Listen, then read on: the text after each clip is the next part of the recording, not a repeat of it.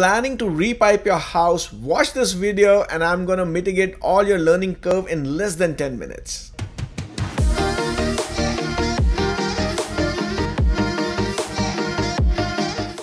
Planning to repipe your house, you can do either copper lines or PEX lines. Everyone these days are going towards PEX line because they are more scientifically more advanced.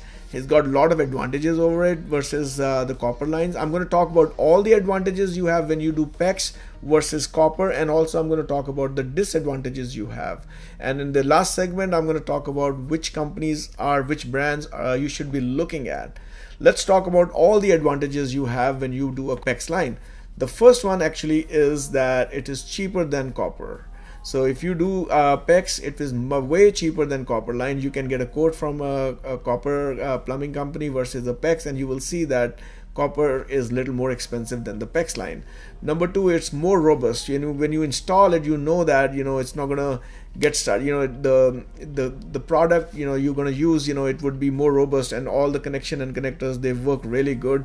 Versus when you are using copper lines, there are a lot of fittings they use. There are a lot of times they have to solder them, do all that stuff. Yeah, so it doesn't sound as if the job is done. Sometimes there could be a human error and stuff like that. Yeah, so PEX is much more robust than the copper line, in my opinion.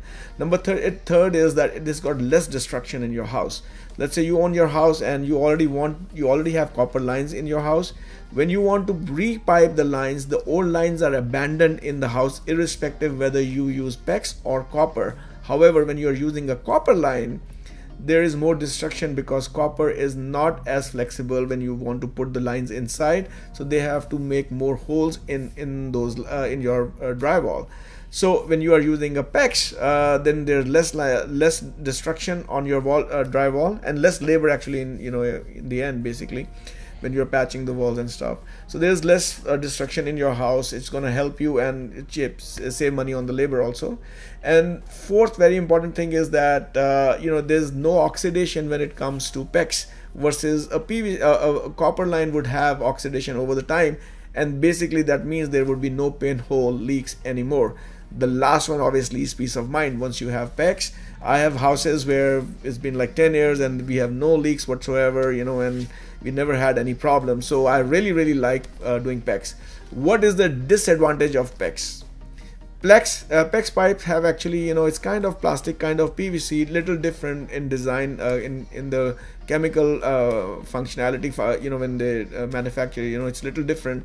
So basically, it is not UV protected, meaning that if you have a situation where the line would somehow be exposed to sun, then over the time it will become brittle. Most of the PEX lines would be inside the house, but I've seen they have to cross something, and then in that situation you have to figure out how to use a PEX line.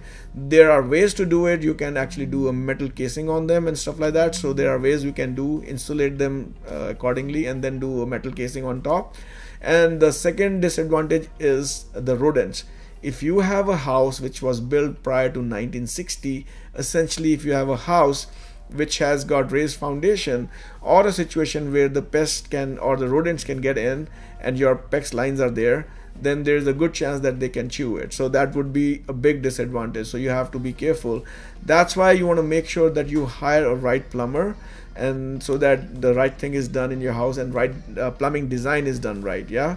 So now, which company you should choose?